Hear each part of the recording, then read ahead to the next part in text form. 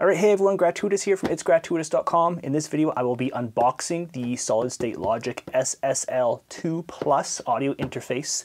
Since I run my beatmaking education platform focused on FL Studio, a lot of you as students have questions about the gear I'm using, so I recently upgraded to this system. Before, I was using an all-in-one solution. This was a great audio interface because it's both an audio interface and monitor controller. So as you can see here, we can switch between two sets of speakers. You get two headphones, you get all your microphones, tons of connection options. For the price, this thing was awesome, but I was looking to upgrade to a better audio interface, as well as when you get to a monitor controller, these things can get really, really expensive. So a monitor controller allows you to switch between two sets of speakers. This one here is passive. We don't have to plug it in. That's really awesome. And you simply can switch between your two sets of speakers with these buttons right there. All that out of the way, this is the products I'm upgrading to. I'm really excited for that. And we will just do a quick unboxing.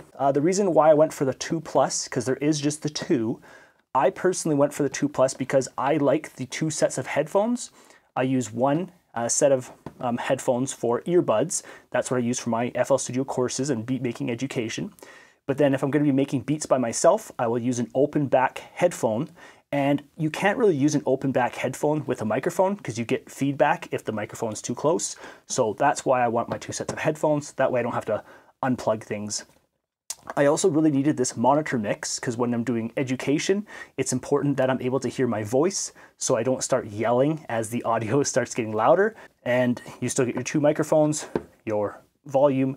This is not a button, it's just an indicator that you're plugged in USB. And for me, that was all I needed. One other feature I was really after in an audio interface is the loopback feature. This was a later upgrade, so you have to upgrade the firmware, but you get loopback, so which means that my older computer can still be more performant, because before I was using the FL Studio ASIO driver, and you don't get the best performance. Like, you get okay performance, but typically when you use the actual audio interface's ASIO driver, you're going to get the best performance, and then that way, hopefully my computer will last me longer, because upgrading and switching to a new computer is a big, big job.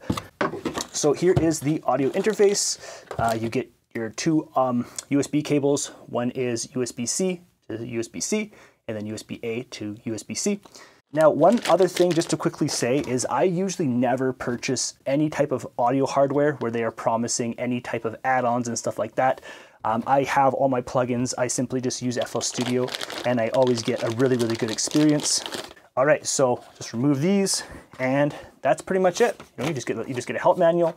You get the audio interface, and then here are the connections in the back. So again, I went for the SSL2 Plus. You can save a lot of money just by going for the 2 if you do not need the extra headphone. And you also get an extra set of outs if you need that.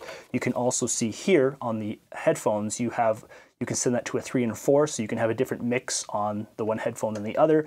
I don't usually do that. I'm just a solo beat maker. So again, I'm going to be using this audio interface with this monitor controller, and I'll be able to get high quality audio recording as well as sending the audio out.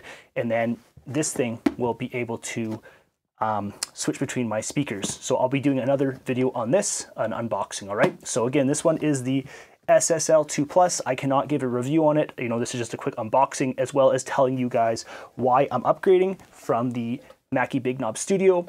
I'm just looking for a higher quality experience, but for the price, this thing was awesome. It's a really jam-packed unit, but again, I just wanted to separate that, and then this way, I'm just getting a bit of a higher quality experience by separating them, all right?